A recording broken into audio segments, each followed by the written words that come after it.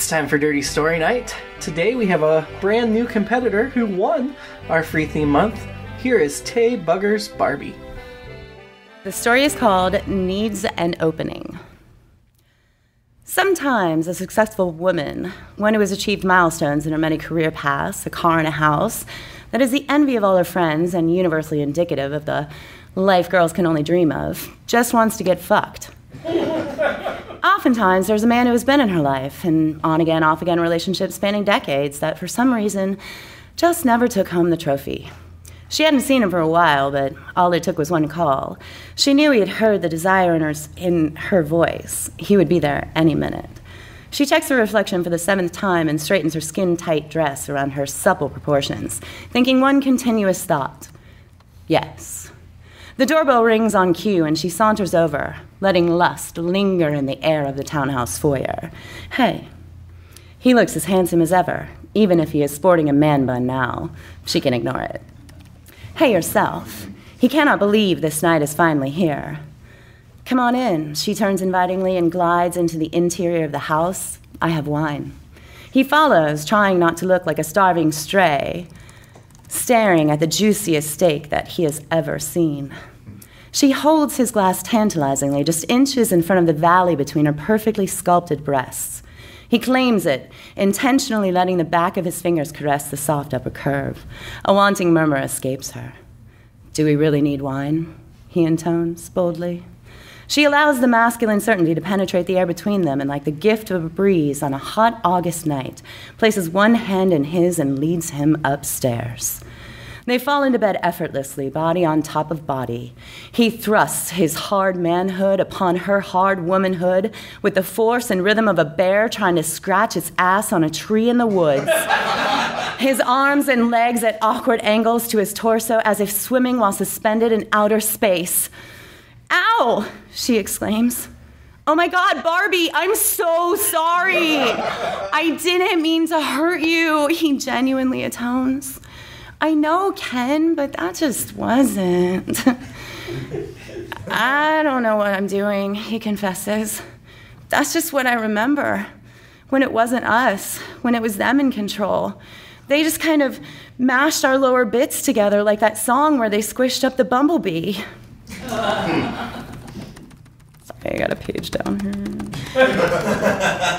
I know. I remember.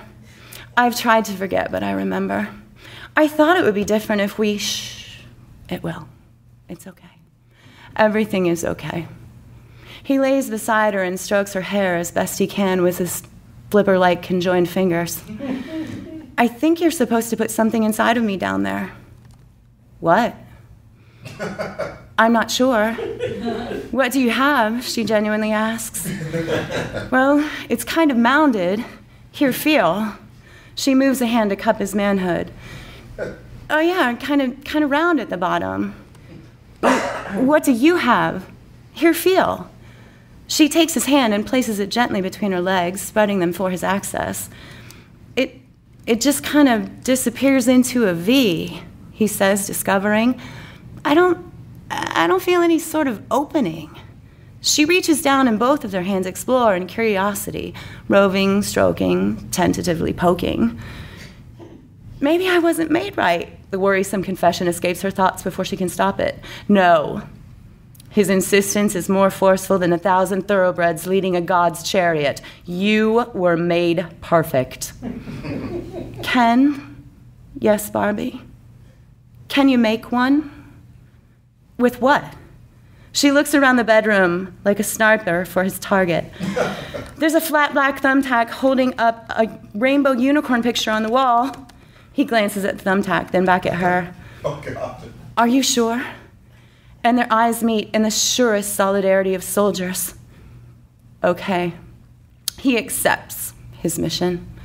She hikes the rest of her carefully coordinated ensemble up over her rounded rear and lays flat, completely exposed from her enviably narrow waist down. He is back on top of her, on his knees, peering down at her ski-sloped sex.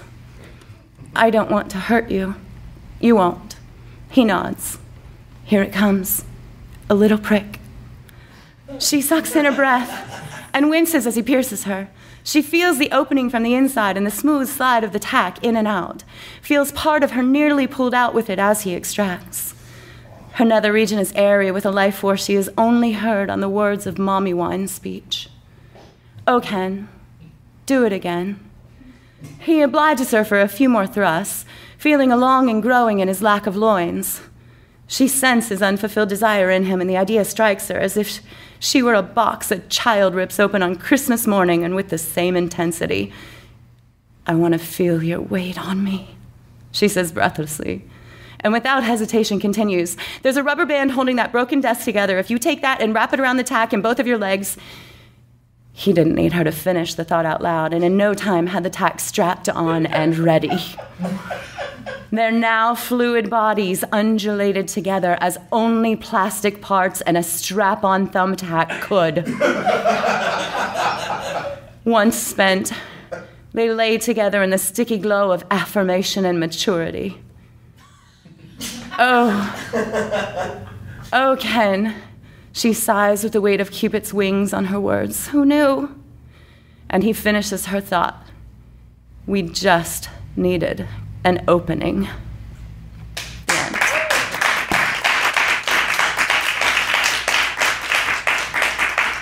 When did you start writing that one? What time did you send me that? I don't know, like noon? 2? It's All Been Done presents. Who's got the time?